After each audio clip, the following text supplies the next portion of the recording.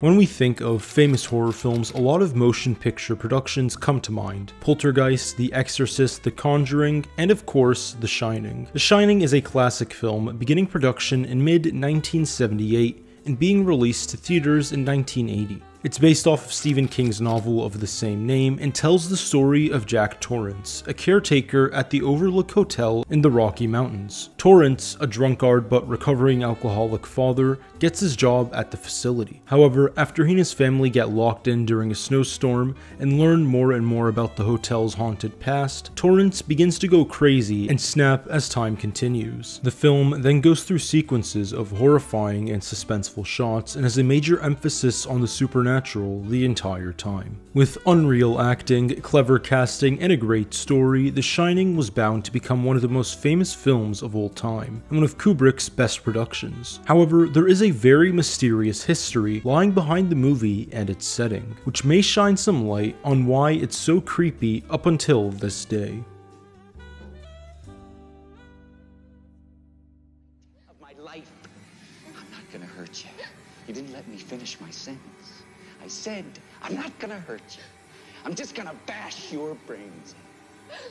The hotel used in the story, the Overlook Hotel, although fictional, is actually based on a real hotel, the Stanley Hotel in Estes Park, Colorado. The hotel is a pretty large and grand building, with an imposing white exterior and heavily decorated interior. King was actually inspired to write The Shining after staying at the place, feeling shaken up by it. The hotel itself has been described by many as giving off unsettling feelings, and that's actually for a good reason. The hotel was founded by Freeland Oscar Stanley, a famous American inventor and one of the original pioneers in the US automobile industry. He moved to the mountains of Colorado in an area known as Estes Park back in 1903 after suffering from tuberculosis. Hoping that the clear air in the mountains would help ease his symptoms, it actually did help, and he decided to settle there. Estes, being a person of lavish background as a result of his success, brought his lifestyle with him when he opened the Stanley Hotel in 1909. He made sure the place was as luxurious as he could make it, with lavish interior decorating and full electricity. The hotel brought great success to the region, and by 1917 it had become a full municipality. However, there were immediate problems from the start that had caused some degree of supernatural suspicion to arise around the facility.